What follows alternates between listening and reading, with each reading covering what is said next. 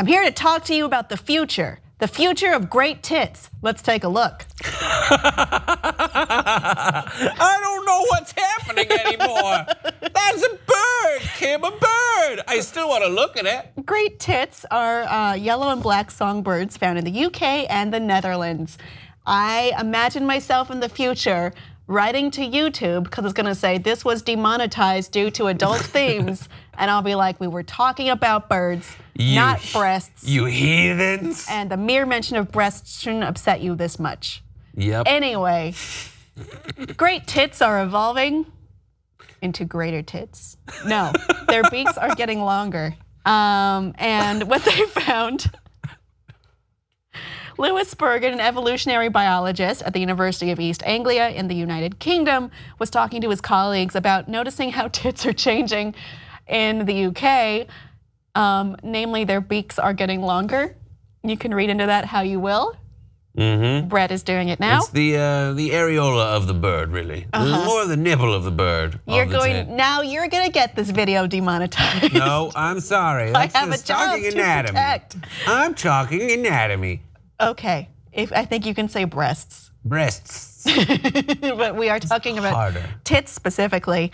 After examining thousands of DNA sequences, researchers started noticing that something was changing in the genetic code typically associated with face shape, in humans at least, as well in areas associated with beak shape in Darwin's finches, which helped form the evolution theory that he had, and I say theory in a scientific way, just to be clear, which was the subject of these studies before, and they found evidence of rapid recent selection for longer beaks in the UK population at least.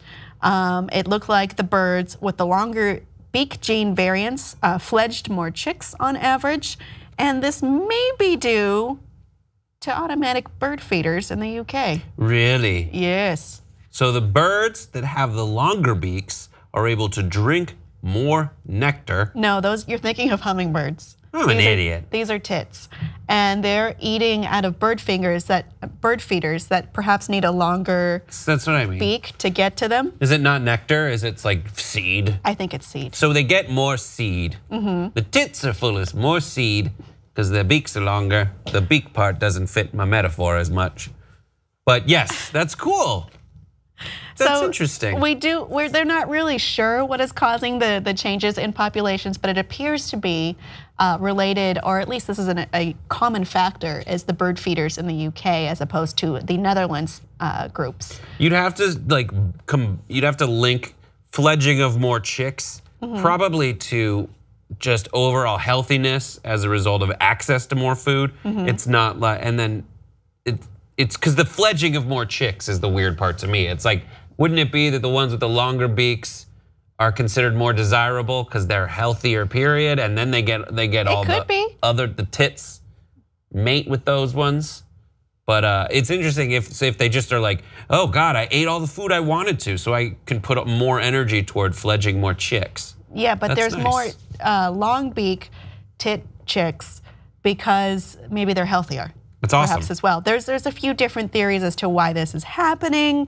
It also looks like that if the birds' beaks are elongating, then they would also be experiencing changes to their skulls as well as the keratinous sheath that covers their beak. You pervert! What are you talking about? That's the grossest thing I've heard all segment. Keratinous sheath.